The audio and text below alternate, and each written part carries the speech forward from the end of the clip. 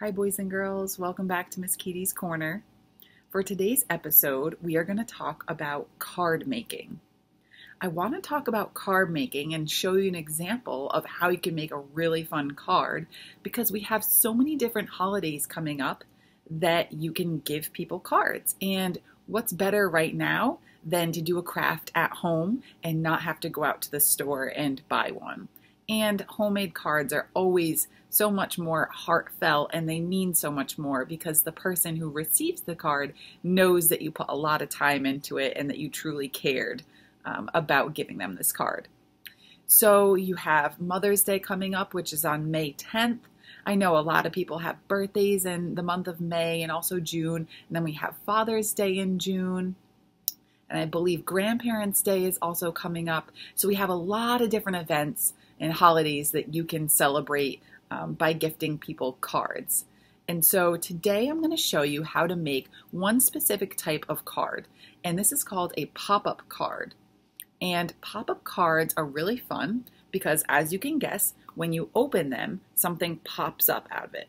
I'm sure you might have seen these at the store, and they're usually on the expensive side. However, today I'm going to show you how you can make one at home. My pop-up card today is going to be inspired by spring, so it's going to feature flowers. However, once I show you how you can do a pop-up card, you can put anything you want on it. So if you're making it maybe for your friend's birthday and they love Pete the Cat, you can make it themed around Pete the Cat and it'll still be a pop-up card. So let's get started. What I'm going to do is show you all the materials first, and then I'm going to go through step by step how to make this pop-up card. So just quickly, the materials you'll need, just a glue stick. It can also be liquid glue, that's fine too. Pair of scissors and construction paper. Now, you can use scraps of construction paper. I always like to use all of my scraps because I don't like anything to go to waste. So you'll see I have a bunch of little, and this was from the Reader's Theater video that I taped. This was the band around my hat for one of the characters. Bunch of different types of construction paper. And then you also need some markers. You don't have to have all these colors. Miss Keedy loves her markers, so she has many different colors. But you know what? I think for the bulk of this, I'm going to be just using a black marker. It could be a Sharpie, it could be anything you like. So this is completely up to you what you want to use as far as different colors, but it's only 3 or 4 basic materials and you've got a pop-up card. Okay, so I'm going to tilt my screen down and let's get started on how to make this pop-up card. Okay, so the first thing that you do is you pick 2 colors for your pop-up card.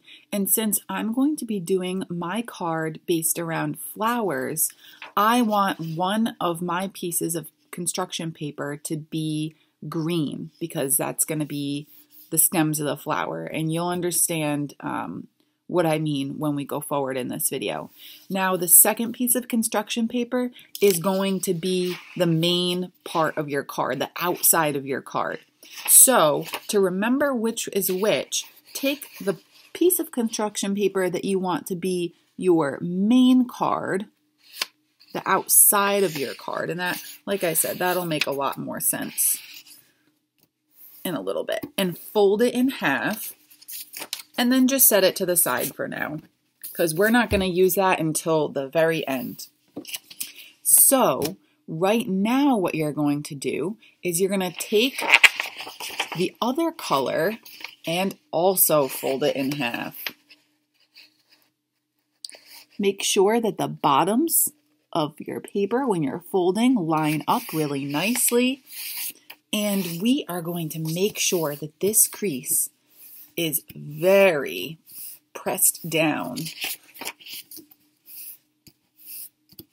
I'm going to do this a few times and you'll see why it's important.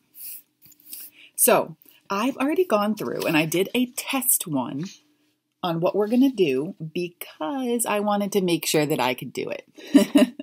So this please forgive how ratty this piece of construction paper is. I just used a scrap, but for the most part, look here. This is what it's going to look like when we're done. So right now, all we have is this folded piece of paper, but we're going to get it to look like these with all these pop-outs, and these are going to be my stems. Okay, so this is what I did. I just tested it out to make sure Miss Keedy could do it. And so now what we're going to do is take our folded piece of paper, and you're going to go to the side with the fold. And you're going to take a pair of scissors, and now this is completely up to you. This part is, it all is based upon how you want it to come out and what you want it to look like. But I am going to make one of my stems. And so I'm going to cut, like I said, it's on the side with the fold. It's not on the open side. We're leaving the open side alone. I made one cut, and now I'm going to make another cut that is going to be parallel. I know those math terms, right? To the other cut that I just did. And so it should look like this, just a flap. So now what you do, and I'm going to do more of them so it looks like this when I'm done, but I just want to show you how to do one for now. So I made 2 cuts with the scissors, and it's really important that for the most part, the 2 lines that you cut, they end at the same spot, right? You don't have one ending up here and the other one ending down here. So now what you're going to do is you're going to open your construction paper, and you're going to pop this little piece out. But if you look at it, it kind of looks wavy and it doesn't really look very stable. So what you're going to do is at the bottom of the cutout, you're going to fold it down. Just fold it down like this. This might be a better angle. Just make a crease there. So now it has more stability when it's standing up. And now we're also going to fold again at the crease. Now this crease was made when we originally folded this part. So just re-crease it. All you have to do is take the flap and just press it in between your fingers. Okay, so now what's really important is that when we fold the card, it folds flat, so that when you open the card, it pops out. So we want to make sure every time we're testing our card as we're making our stems, or if you're doing a different design, whatever these pieces represent, every time you fold it, you want to make sure that if you can see this, the flap is flat, so that when you open it, it opens nice, and look at that, it makes a perfect square right there. So fold it, make sure it's nice and flat, and then you open it. Because what we're going to do is, to give you a little bit of an idea of what the final product is going to look like, this green paper is going to go inside of the yellow paper. Like I said, this yellow paper was the outside of your card. You're going to open the card, and look at that. It's going to pop up just like that. Looks really pretty, huh?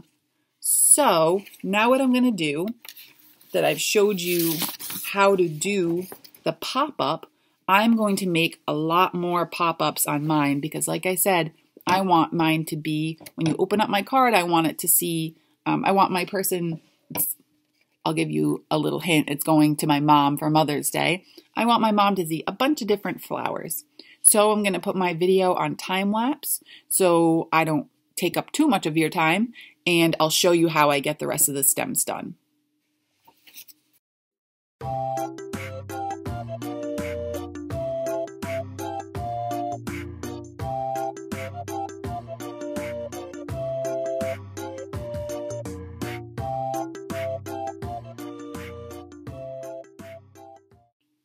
Okay, boys and girls, so now I am finished with my pop-ups. You can see I did 1, 2, 3, 4.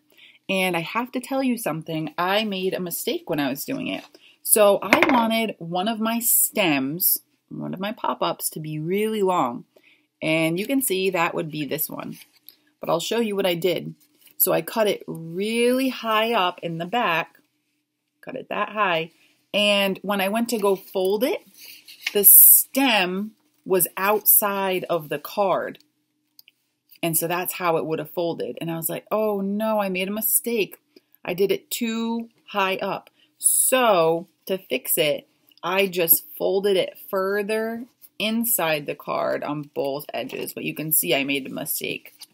But you know what? When you close it now, it's fine. There's no excess on the outside. So I guess, you know, when you do things like this, you make mistakes and you learn from them. So I made the mistake so you can learn from it too.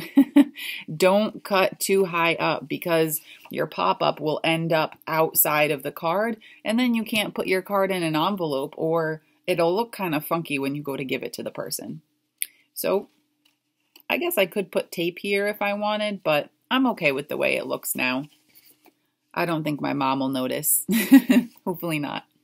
So the next part to this card making is we are going to take some scraps of construction paper, and I have this really funky piece of construction paper. I'm not sure where I got this from, but it's like tie-dye. And now what I'm going to do is I'm going to draw some flowers on the construction paper, and then I'm going to cut them out and I'm going to glue them on my stems. So I'm going to put my stems aside for now, take out my scissors and a few pieces of construction paper, and then I'm going to draw my flowers. And I'm not going to go crazy with drawing my flowers. I'm just going to draw really basic flowers because I think that this card is cool enough as it is. I don't need to go too crazy with drawing really detailed, intricate flowers. Okay, let's get started. I'll put this on time lapse, and whatever theme that you're doing for your card doesn't have to be flowers. If you wanted to do Pete the Cat, you would draw Pete the Cat's head and then you'd put it on the pop-up. Okay, let's get started.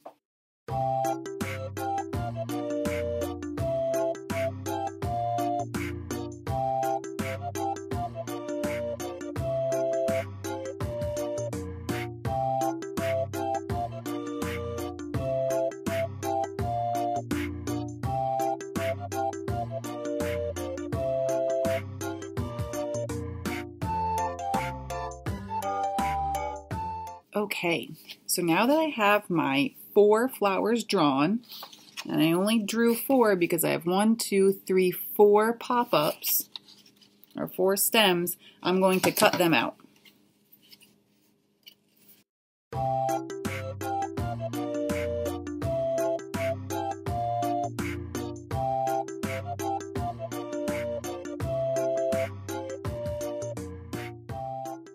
Okay, so now I have my flowers cut out, and you'll see I actually did just a leaf for one of them, which I thought was pretty.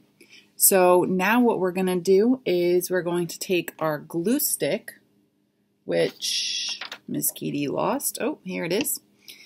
And we are going to glue the back of our flower and glue it to the stem. Okay, boys and girls, so this is how it turned out. This green piece of paper, our pop-up paper, is going to sit inside of the yellow paper so that when you close it and then it opens, you have this really pretty pop-up design. So you can do this one of 2 ways. You can glue it inside of the other outside piece of construction paper, which is I think what I'm going to do. Or you could tape it if you'd like. But I already have my glue out, so I'm just going to glue it.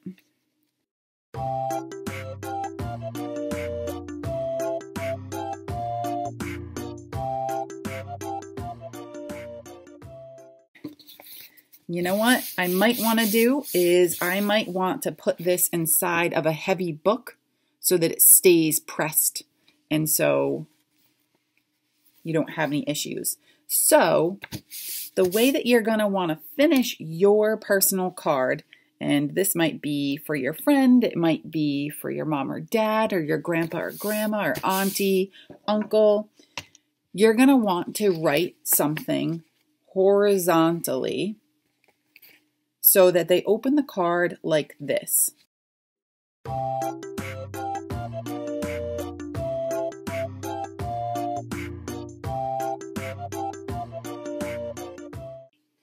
Okay, boys and girls, so on the outside I wrote Happy Mother's Day, and that way they know to open it this way. And so when they open their card, they see the beautiful pop-up design that you chose to do. And then on the bottom, right down here, is where you'll write your message. So I wrote, I love you so much. So if you wanted to add anything else to your pop-up card, you could put maybe, for this design, I could put a sun up in the corner and maybe I could draw some clouds.